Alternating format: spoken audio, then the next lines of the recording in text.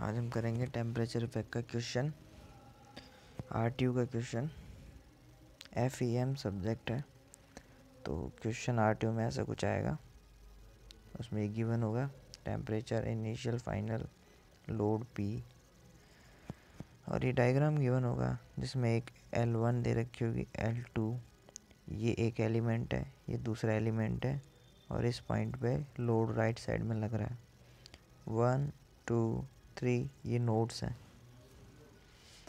अब गिवन हमको ये है E की वैल्यू, A की वैल्यू और अल्फ़ा की वैल्यू पर डिग्री सेंटीग्रेड।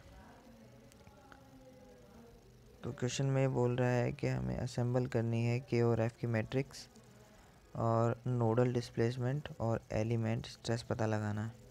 तो बहुत ही ईजी है, जो इस क्वेश्चन में हो रहा है वही लगभग वही इस पूरी किताब में वही है। हर 5 यूनिट में लगभग वही चलता है। सिंपल से फॉर्मूले ये याद करने ज़रूरी है। स्टिफनेस मैट्रिक्स के लिए के का फॉर्मूला है EA/L, और ये वाली मैट्रिक्स 1 -1 -1 1 न्यूटन पर मीटर मिलीमीटर स्क्वायर मिलीमीटर। तो E की वैल्यू हमें पता है, पर्टिकुलर एलिमेंट के लिए लगाएंगे हम, एलिमेंट 1 के लिए, एलिमेंट 2 के लिए। दो एलिमेंट है इसलिए K1 और K2 निकलेंगे हमारे पास। तो K1 का E1 लगाना है, A1 लगाना है और L1 लगाना है। E1 पता है, A1 पता है, L1 पता है, तीनों लगाए, 0 से 0 गया। जो भी कैलकुलेशंस है उनको करके 10 की पावर 3 बाहर कॉमन लेके अंदर मल्टीप्लाई किया 1 1 से, तो हमारा E आ गया। ऐसे ही क्यों में वैल्यूज़ डाल के E1, E2, A2 और L2 की वैल्यूज़ डाल के ये आया, सॉल्व करके ये आ गया। प्रॉब्लम आती है ग्लोबल स्टिफनेस मैट्रिक्स में। तो ये मैट्रिक्स कैसे बनती है? K1 वाली मैट्रिक्स ऊपर और लेफ़्ट कॉर्नर में, K2 वाली मैट्रिक्स नीचे और राइट कॉर्नर में। तो इसके 4 एलिमेंट, K1 के 4 एलिमेंट आपको यहाँ दिख रहे होंगे, 315, 315, 315, 315, चारों एलिमेंट दिख गए। नीचे वाले के 4 एलिमेंट भी दिख रहे होंगे, 800, 800, 800, 800।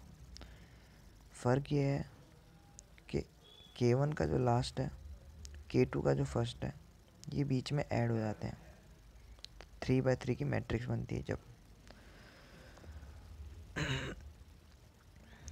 तो ये हो गई global matrix, stiffness matrix, global stiffness matrix. तो ये यहीं पे ख़त्म। अब चेंज इन टेम्परेचर हमें पता चल जाएगा, final minus initial 40 degree Celsius. Temperature की वजह से जो फोर्स लग रहा है, एक्सटेंशन की वजह से, इलोंगेशन जो भी हो रहा है, जो फोर्स लग रहा है चेंज ऑफ टेम्परेचर की वजह से, उसका फॉर्मूला ये है EA alpha delta T। Delta T is the change in temperature. Alpha दे रखा है हमें गिवन में, सब कुछ पुट करना है। और एक छोटी सी मैट्रिक्स -1 1। तो F1 के लिए निकालेंगे और F2 के लिए निकालेंगे, दो निकालेंगे क्योंकि दो एलिमेंट है। F1 के लिए लगाया formula EA alpha delta T, ये छोटी सी मैट्रिक्स। अब ये 1 लिखा है, ये पावर नहीं है, ये मैट्रिक्स का पहला एलिमेंट और ये मैट्रिक्स का दूसरा एलिमेंट, ऐसे लिखा है। वैल्यू आएगी यहाँ पे प्लस में, यहाँ माइनस ऐसे ही लगा दिया, नहीं लगाना अभी। F2 में EA अल्फ़ा डेल्टा T, और यहाँ पे पहली, यहाँ पे दूसरी मैट्रिक्स के दोनों एलिमेंट। अब इसका एलिमेंट 1 और 2 था, इसका एलिमेंट 2 और 3, मतलब ये 2 और 2 वाले मल्टीप्लाई होंगे आगे जाके। इन दोनों की वैल्यू आ गई F1 F2 की। अब F की ग्लोबल मैट्रिक्स निकालते हैं, तो वो ऐसे होती है, F1 ऊपर, F2 नीचे, और बीच में क्या होता है, F1 F2 प्लस करेंगे, और उसमें क्या प्लस करेंगे, जो लोड दिया गया हमें क्वेश्चन में, ये रहा लोड, राइट साइड में लग रहा है, तो इसको हम प्लस लेंगे। अब यहाँ पे F1 माइनस में आया क्योंकि वो लेफ़्ट में है, इसकी तो ये उस तरफ जाएगा, इस नोड पे, ये वाला एलिमेंट उस तरफ फोर्स लगेगा, इस तरफ, तो माइनस में आ गया। ऐसे मान लो, दूसरा तरीका ये भी है, ये पूरी इक्वेशन इस माइनस से मल्टीप्लाई होगी तो माइनस में आएगा। F2 कैसे आएगा, ये वाला, ये पूरी इक्वेशन यहाँ लास्ट वाले से मल्टीप्लाई होगी तो प्लस में आएगा। बीच वाला कैसे आएगा, ऊपर वाली इक्वेशन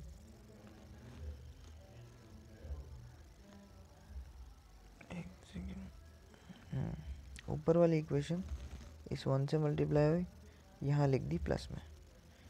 नीचे वाली इक्वेशन इस माइनस से मल्टीप्लाई हुई, यहाँ पे लिख दी माइनस में। और P जो लोड लग रहा है वो तो हमेशा ऐड ही करना होता है। ठीक है, तो ऐसे करके 1 2 3 एलिमेंट आ जाएंगे हमारे।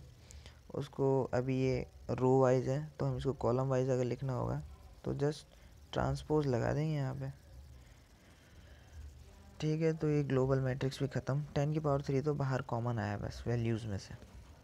अब पार्ट बी की बात आती है, तो इसका एक फॉर्मूला होता है, फॉर्मूला नहीं, ये समझने के लिए एक इक्वेशन है, के Q equal to F.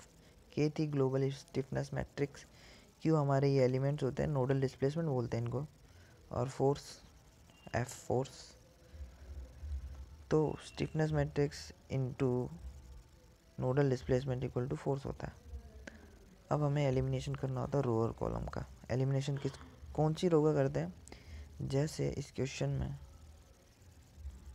1 fix है, 3 फिक्स है, तो 1 और 3 वाला जो भी हिस्सा है हम हटा देंगे, 2 वाला रह जाएगा।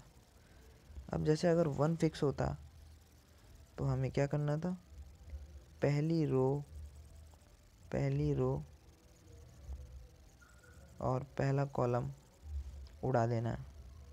ठीक है, अगर पहला नोड फिक्स होता है, लास्ट नोड फिक्स है, लास्ट रो लास्ट कॉलम उड़ा देना है।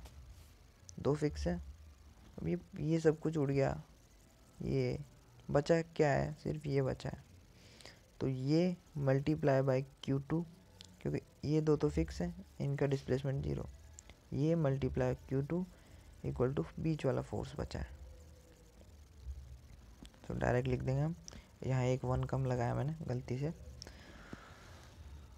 तो ये into Q2 equal to force, Q2 की वैल्यू आ जाएगी हमारे पास।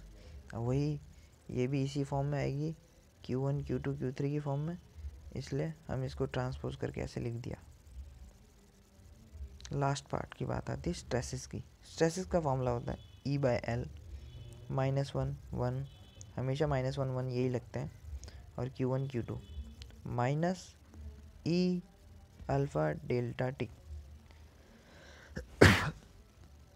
अब Q1 के लिए निकालेंगे, E1 और L1 की वैल्यू डालेंगे और Q1 Q2 की वैल्यू डालेंगे, और यहाँ पे E1 अल्फ़ा 1 और डेल्टा टी तो सेम है, ये वैल्यूज़ डाली तो हमारे पास ये आ गई मेगा पास्कल में वैल्यू। सिग्मा 2 की वैल्यूज़ डाली तो E2 L2 यहाँ पे 1 -1 1, और यहाँ पे ऊपर Q2 आएगा और नीचे Q3। कि पहले एलिमेंट में कौन कौन से नोड थे, 1 था और 2 था, इसलिए Q1 Q2 लगा दिया। दूसरे एलिमेंट में कौन कौन से नोड है, Q2 है Q3 है, 2 है 3 है, इसलिए Q2 Q3 लगाया। -E अल्फ़ा डेल्टा टी लगा के सॉल्व करके आंसर आ जाएगा, ये माइनस में आ रहा है, और ये हो गया क्वेश्चन का एंड।